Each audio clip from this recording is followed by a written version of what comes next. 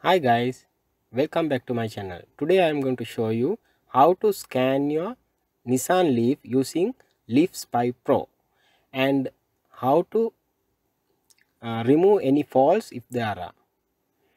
So while your OBD2 connector is connected, open LeafSpy Pro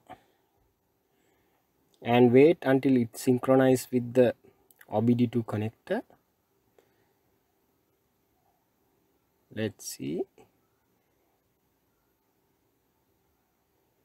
Yeah, green means it is now connected with the OBD2 connector.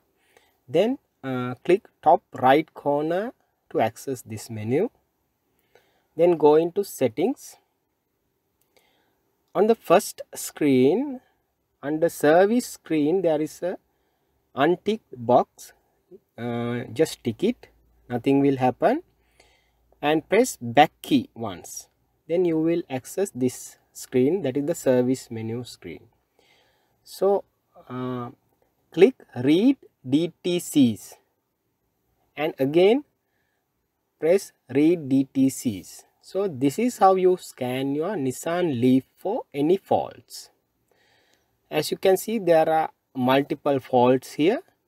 So I will go back. If you want, you can save it and go back and press clear DTCs.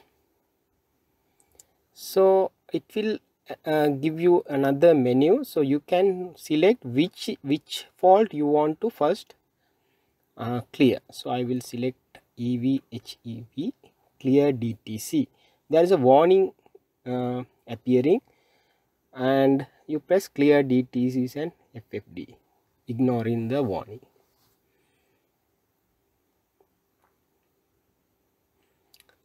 Still some are remaining because my battery is weak, and I will go back and I will again try to clear DTCs.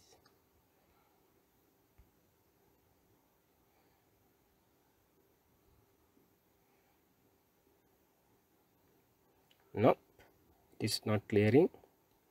So then again clear DTC, HV battery I will select. Okay,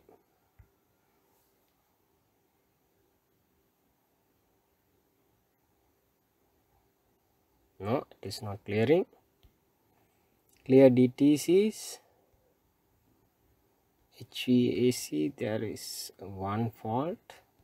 Try to clear it.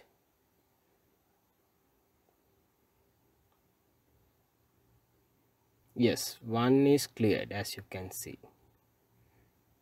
Okay, so now HV battery, EV HEV and EV HEV is the problematic. So they are still there because my battery is weak, and below there is a multi AV GPS antenna fault that is purposely done. I have removed the GPS antenna to set up the time correctly in this part of the world, because away from Japan the time will synchronize with the GPS and it will reset to Japan time.